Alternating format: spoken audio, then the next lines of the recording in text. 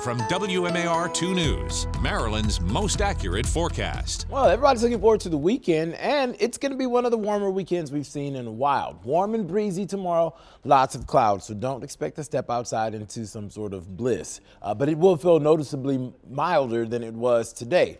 Heading into Sunday, that southerly wind really does increase, so we're going to see temperatures flirt with record highs. And unfortunately, there's going to be a chance of a stray morning, early afternoon shower, but I think we're clearing after around 12, keeping it dry and actually quite comfortable for the second half of the day. By Monday, I actually think we're going to top those record highs, and unfortunately, another round of rain is going to push in. Late day, I think that if you have plans for earlier on, you're going to be okay.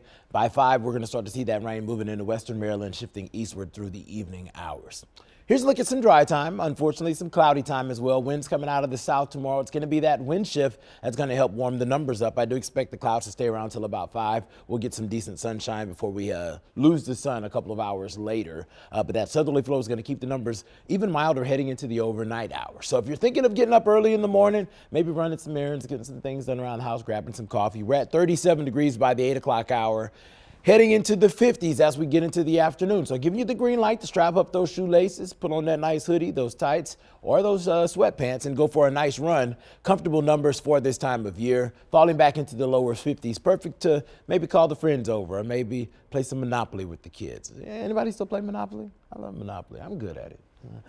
And as we head towards Sunday and Monday, 76 degrees. That is the mark set in 1935. I think we're going to tie that. Monday, 76 is the mark again, but I think we're going to get above that. Upper 70s, 78 degrees, the forecast. So going to be very unseasonably warm, and we have these southerly winds to talk about. These are going to be gusting up to 40 miles per hour at times as we head into your Sunday afternoon, and that's what's going to send those numbers surging northward, getting into that 25 plus above average area. Here's a look at those showers moving into portions of Pennsylvania at 7 a.m. I'm going to be tracking that line through about 12, and by 12, notice it's about gone.